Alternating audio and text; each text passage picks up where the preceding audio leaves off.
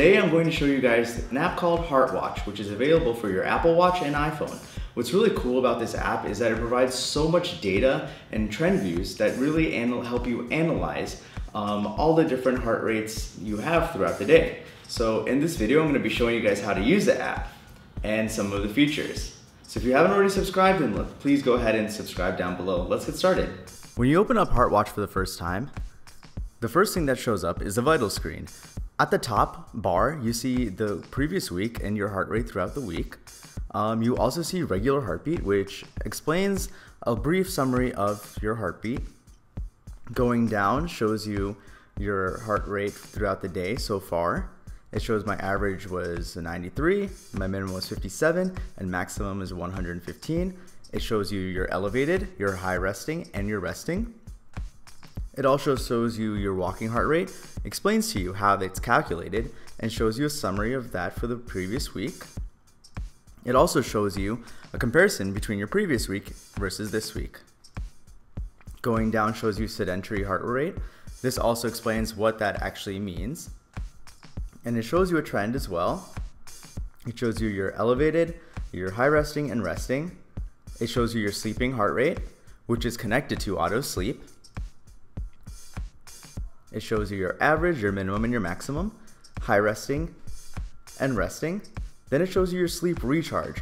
And this is based on your nightly sleep requirement. Recharge looks at how restless you were doing the night and gives percentage as to how much of your nightly sleep requirement has been met. This can also be connected to auto sleep. As you can see, there's a button here that takes you to that app.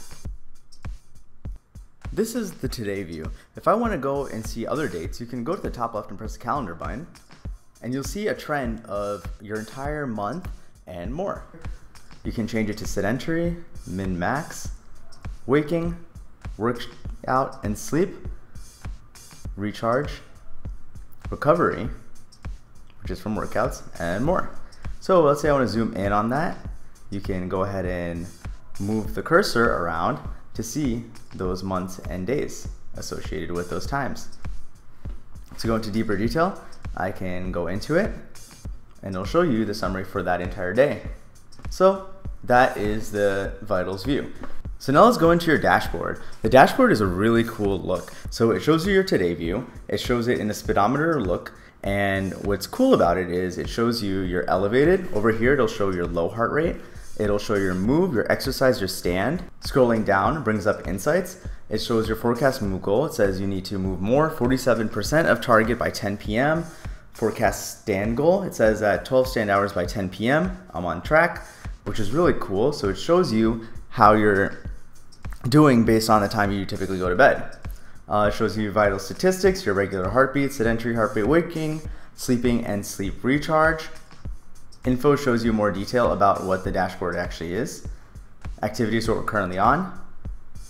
Heartbeat shows your recharge, your sleep, your waking, your workout. This one shows your steps, so it shows your weight, your laps, your steps, and your move.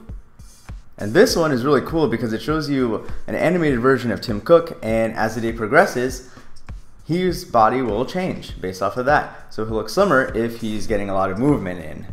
So here you see the current view. If we go to last week, I got a lot of activity in. So as you can see, he's a superhero now. If I go to the previous week, he was just okay. March was a good month. And that's that. That's the gist of that. If I go into activity, it shows you a detailed view of your activity. It shows the amount of energy you've burned today. It gives you a good summary of how you calculate your move energy. It shows how much more calories to go, the distance you've walked. It shows you the steps to 2:09 p.m., which is the current time right now. It shows you the miles you've done. It shows you the goals. It shows you walking and running. It shows your speed too, what percentage you were going at. So 2.7 miles per hour was 29% of the day. 0.3 miles per hour was 38%. It shows you so much in this app. What's really cool about this is if you tap on one of those, it actually shows you even more detailed and how much feet you actually walked by distance. Any of these are tappable actions that show you really detailed summaries and views. So that was HeartWatch. HeartWatch is available on the App Store for a price, and I highly recommend it. I think it takes all the data that is being collected from your Apple Watch and really gives you a helpful view of what that data actually means. What I really like about this app too is that it explains to you what each of these data points mean as well. So this app is available on the App Store and I highly recommend it. Until next time, guys.